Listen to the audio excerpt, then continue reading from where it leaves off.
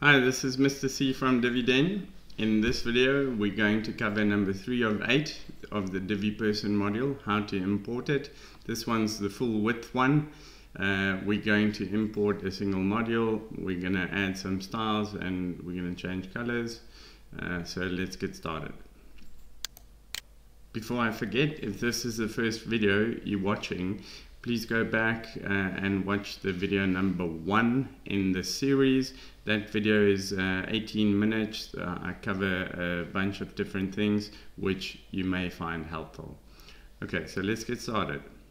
First, you want to navigate to the zip file, and we're looking for number 3 of 8, the JSON file. So that I've already unzipped over here.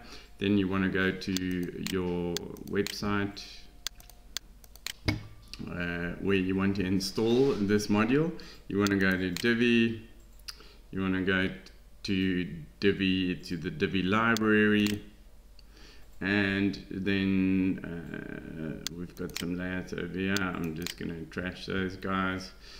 So we want to import, then we want to click on the import button again. We want to choose the file. We want to import the JSON file because this has got everything already inside of it. This is a really fast way to do it. You wait for the check mark, wait for it to reload again, and then we should have everything there. In this case, we only have 2, so let's go with the 3 of 8.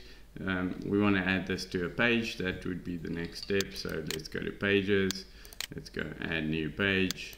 In this case, we're going to go 3 of 8. You want to click use the Divi Builder. You want to pick the right template depending on how your theme is set up. Then we're going to go from the modules, click add to library. We're going to pick 3 of 8. There we go, and they're in.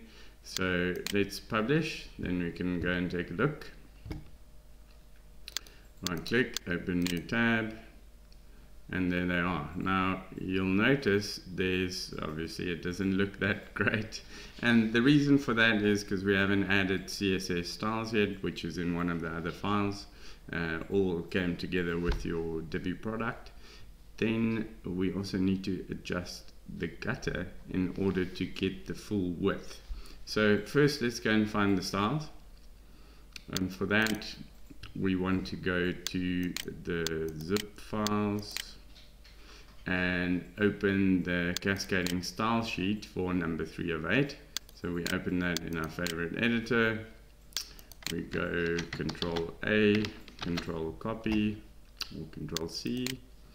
Then we go to Divi Theme Options, and we scroll all the way to the bottom, and Custom CSS, paste. That's the style we want there. Click Save. Now if we go back to this page and we reload, our animations should be there. That's great. So we've made some good progress. Now the only thing we need to do is change the gutter width. And for that you go back to this page. I'm just going to reload it to be safe. And then you want to go to this little menu over here. Click that and scroll. The gutter width should be 1. And very simply you save. Click the update button. Then you can come back and reload the page. Ta-da! There we go. So the next one is if you want to change the styles, you can go into the particular person module. You can then adjust the text color dark or light. You can adjust advanced settings over here, change the colors, icon colors, etc. Update body text color. You can save this as a new global so that the styles can transfer to the rest of the items if that's what you want to do.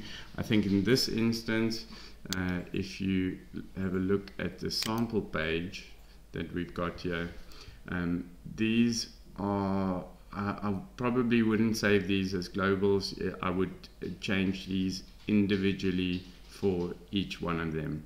Now if you change something on the modules here in the advanced design settings, and something doesn't update the way that you expect it to, most likely you need to go and look in the CSS file and update those colors. So you would switch either, you can look in your text editor, or you could go to the theme options, make this a little bit bigger and the custom styles, and then just search for that color that you want to change, and then update the color here, and then save, and you should be good to go. That wraps up this video. Thanks for watching.